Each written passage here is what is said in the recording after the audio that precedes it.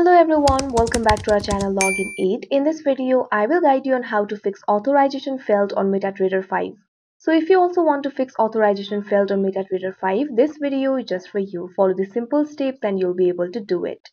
So if you're trying to log into your account but you're not being able to log into your account and it keeps displaying authorization failed, it might be because your credentials are wrong. So make sure you've entered correct credentials. The next thing that you can do is update your MetaTrader 5 application. Open Play Store. You can see over here Play Store is opened. Now tap on the search icon that you can see at the bottom right corner of your screen.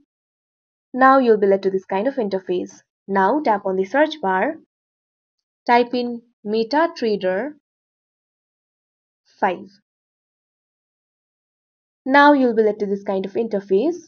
You'll be able to see the application for MetaTrader 5 over here. All you have to do is tap on it.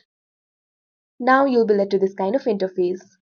You'll be able to see two options over here, uninstall and open. If your application is not updated, instead of open option, you'll be able to see the update option and all you have to do is tap on it.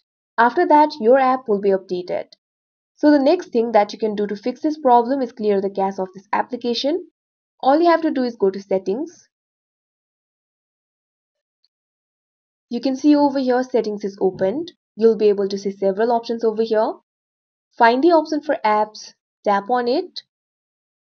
Now you'll be led to this kind of interface. Tap on the option See All Apps. Now you'll be able to see all the apps over here. Search for MetaTrader. Tap on the search icon that you can see at the top right corner of your screen right next to the three dots. Now type in MetaTrader 5. Now MetaTrader 5 will appear over here. All you have to do is tap on it. Now you'll be led to this kind of interface. Find the option for storage and cache. Tap on it. Now you'll be led to this kind of interface. Here you'll be able to see two options, clear storage and clear cache. All you have to do is tap on the clear cache option. After that, cache of this application will be cleared and your problem should be fixed. If your problem is still not fixed, what you can do is uninstall the application and install it again. After that, your problem might be fixed. So that is how you fix authorization failed on MetaTrader 5. I hope you found this video helpful. Thank you for watching. Make sure to like, share and subscribe to our channel.